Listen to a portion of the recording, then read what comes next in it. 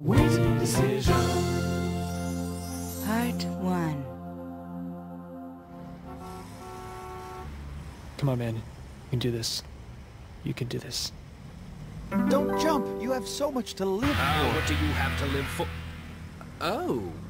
What's up, Neil?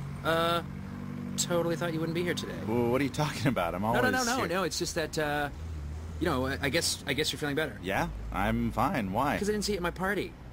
And Linda told me you were sick or something. Yes! You're right, I was sick! It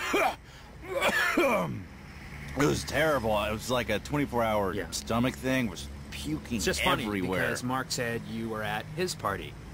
So I guess you're sick when you want to be sick? How's that work? What are you spying on me No, now? I was concerned about you, Neil. Come on. I mean, you respond on Evite to say you're coming. I make a tuna noodle casserole and an ambrosia salad because that's your favorite. You wanna know what happened? This is what happened. I got mugged. You're a liar. There was a... Boo. I don't know how it happened. Somebody... Boo. I'm out of here, dude. Gordon! Come on, let's talk about this. Got it.